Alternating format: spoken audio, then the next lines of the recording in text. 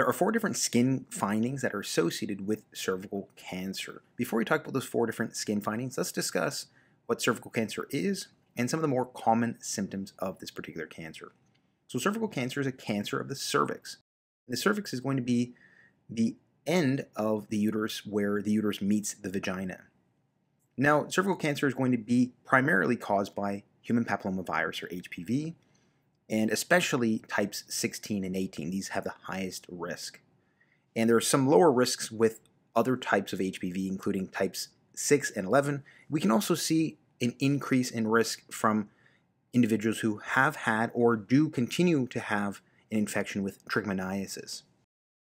This is the 3rd to 4th most common gynecological cancer worldwide. And this particular cancer is more prevalent in developing countries due to poor screening standards. And the average age of onset for this cancer is 52 years of age.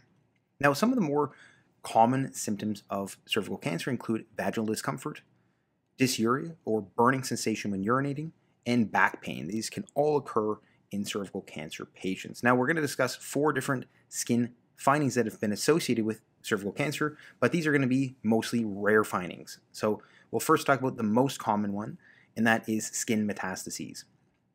So skin metastases are going to be due to the cervical cancer spreading beyond the cervix to the skin. It metastasizes to the skin and causes skin nodules, which are raised skin lesions.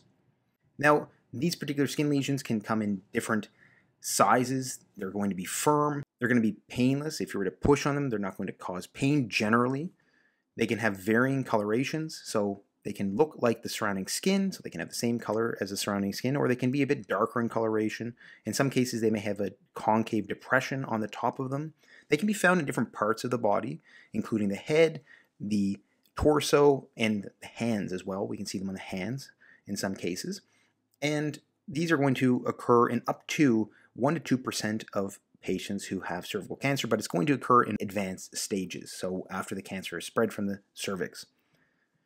Now, another possible skin finding we can see is something called cutaneous lymphangitis carcinomatosis.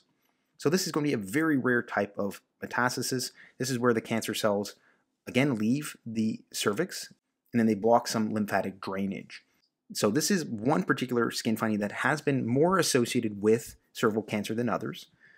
It mimics contact dermatitis, so it can have a very reddened erythematous, and it can be pruritic, meaning that it can be itchy as well. There may be some burning sensation here too with this, and what we can see is that it can occur on different parts of the body as well. We can see it on the arms, we can see it on the torso. Another possible skin finding that is, although more rare and less associated with cervical cancer, but it has been described in certain case reports, is paraneoplastic acrokeratosis. This is also known as Behçet's syndrome. This is where there's thickened skin on the palms of the hands, so this is what keratoderma means, it's thickened skin. And it can occur with what we call paronychia, but in the absence of infection. So this is what paronychia looks like here.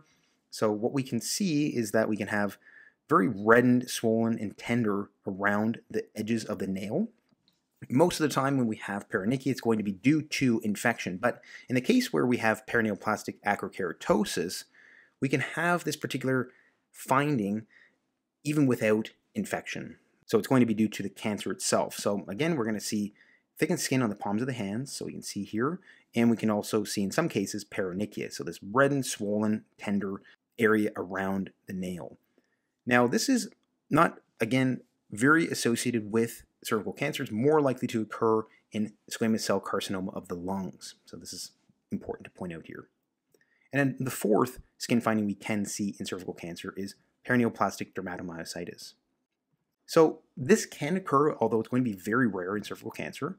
We can see polymyositis. So we could see in some cases weakening of the proximal muscles. And we can also see dermatomyositis. This is what we're going to focus on here. Dermatomyositis is going to be findings on the skin. We can see it on the face. So we can see what we call a heliotrope rash. This is where there's reddening around the eyes, on the eyelids, and even on the cheeks. We can also see what we call Gottron's papules, so we can get these raised, rough skin lesions on the knuckles, so we can see them here on the hands. And we can also see in some cases Schall sign. Schall sign is where there's a reddening around the neck. So this is going to be due to exposure to sunlight. So again, this is the heliotrope rash, Gottron's papules, and Schalsheim. So this is another finding that is quite rare and again only reported very rarely in cervical cancer, but it can be reported more commonly in other types of cancer. We can see this in many different types of cancer. If you want more information, please check out my other lessons on the skin findings in different types of cancer. Please also check out my full lesson on cervical cancer if you want more information on how it's diagnosed and treated. Please also consider joining as a member for members only content. If you haven't already, please like and subscribe for more lessons like this one. And as always, thanks so much for watching and hope to see you again soon.